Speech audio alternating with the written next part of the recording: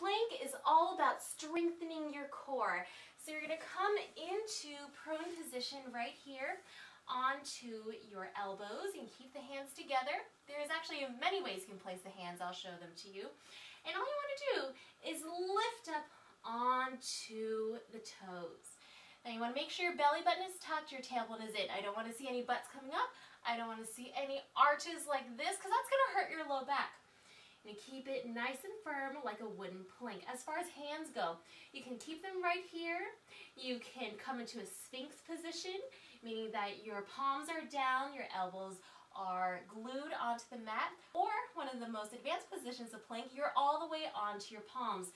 So make sure they are right underneath your chest. You're going to hold just like so. Again, belly button tucked, tailbone in. That is your plank.